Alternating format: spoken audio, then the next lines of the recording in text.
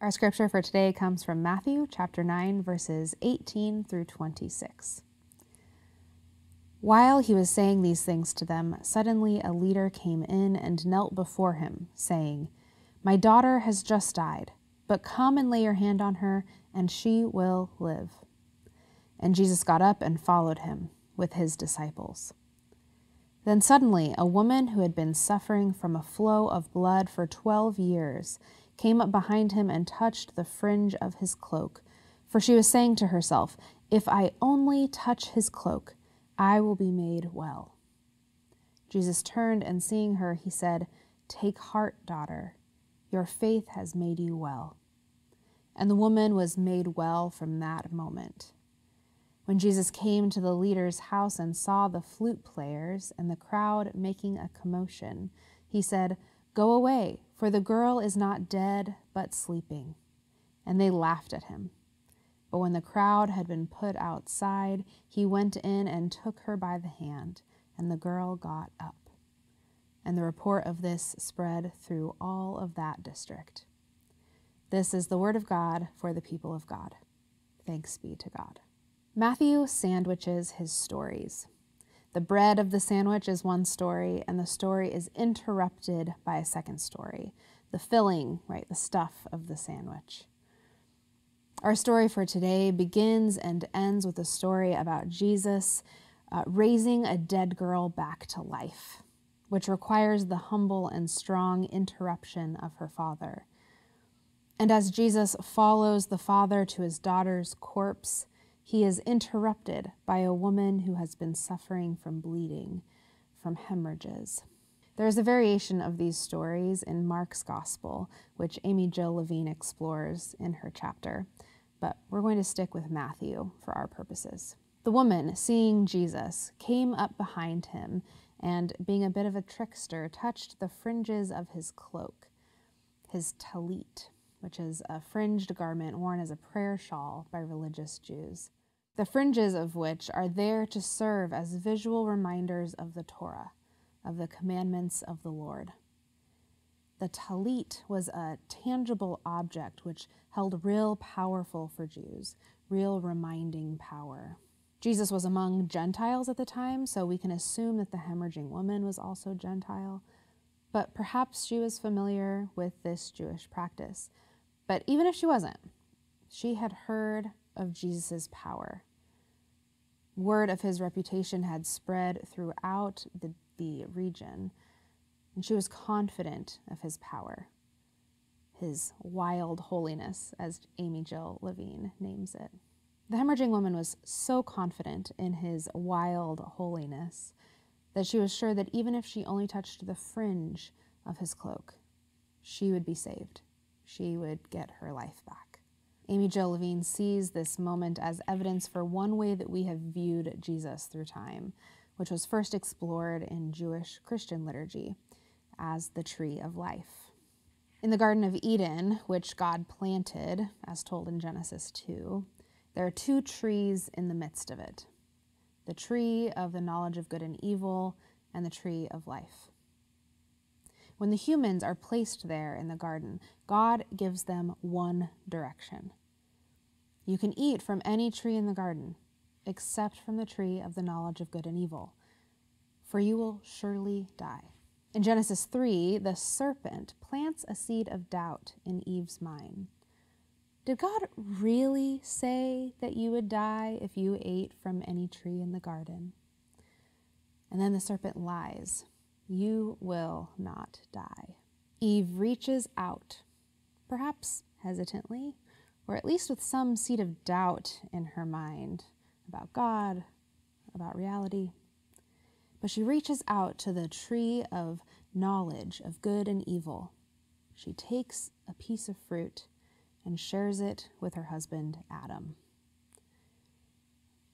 And when they eat, their perspective changes, and they become ashamed of their bodies. Part of the fallout of this shame for women is named as pain in childbirth. Birthing children becomes laborious and a cause of physical suffering. There's an image that captures the theological idea that Mary, the mother of Jesus, is the new Eve.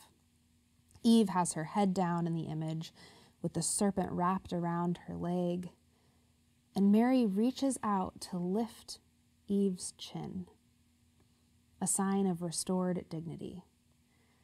And the serpent is now crushed under the pregnant Mary's foot. The idea is that Mary's birth of the Messiah, Mary's yes to God, Mary's obedience and lack of shame had restored all that was broken in Eve. But the story of the hemorrhaging woman makes me wonder if the hemorrhaging woman might also be a new Eve, Eve's foil. If Jesus is the tree of life, and the woman who is bleeding reaches out to touch just the fringes of his cloak, just the outer leaves of his tree, with the confidence that she will gain her life there, does that not restore the misdirection of Eve? Eve could choose to eat from the tree of knowledge of good and evil, or the tree of life. And she chose the knowledge of good and evil. Eve could choose to get all of her questions answered, or she could choose life. And she chose to get her questions answered, at great cost to herself and every generation after her. The hemorrhaging woman, whose bleeding may have been caused by childbirth, had been trying to get life from the tree of knowledge of good and evil, trying to get a diagnosis, trying to get healing for her suffering, but all that she could get from physicians was an answer, a reason why she was bleeding. The right answer, a reason for her suffering, did not give her any life, any salvation from her suffering. After having eaten from the tree that only brought about continued suffering, that didn't cultivate or support life abundant, the hemorrhaging woman decided to chase after life. And this guy, Jesus, he had it. He was saving people from their suffering left and right. He was overflowing with the power of life. The Jesus tree had an overabundance of life fruit, and she was going to seek after it no matter what. What is so powerful about the idea of a new Eve in Mary or in the hemorrhaging woman or whomever else restores those first missteps is that whatever generational curses, whatever patterns, whatever social constructs or inequities that we attribute to Eve, that we blame Eve for, no longer have to have a hold over us. That's the gospel truth. The powers of the serpent, the powers of the world, the forces that hold us back, they can be defeated. The patriarchy, the sexism, the suffering, the death, the mental toil of constantly seeking answers to unanswerable questions, it can all be defeated. And people like Mary or the hemorrhaging woman, they clear the path a little bit for that to be realized. The hemorrhaging woman shows us that although the sexism of the disciples and possibly of Jesus might have tried to get in the way of her salvation if she asked for it to their face, her courage and her confidence, her heart, her sense of self-worth found a way to get it anyway. Although Herod had tried to kill all the infant boys in Judea, Mary found a way to undermine his efforts and escape to Egypt in order that Jesus might make a way for death to be defeated once and for all, in order that a path might be cleared for each one of us into eternal life. I have questions about whether it was bad for Eve to eat from the tree of the knowledge of good and evil. I don't know that it was. But what I think that this story of the hemorrhaging woman helps us to see in Eve's story is that when the options are answers or life, it is disordered thinking to pick answers. Our life is the most precious thing we have. Our life is sacred. The life of others is the most sacred thing on earth. And to pick answers over life is disordered in some way.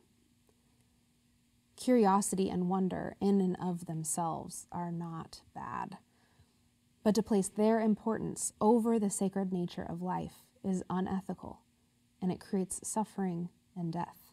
When I entered high school, I also entered into the most severe depression of my life. After months and months of only wearing sweatpants to school, infrequent showers, and it requiring profound inertia to just get up off the couch, my mom took me to my doctor.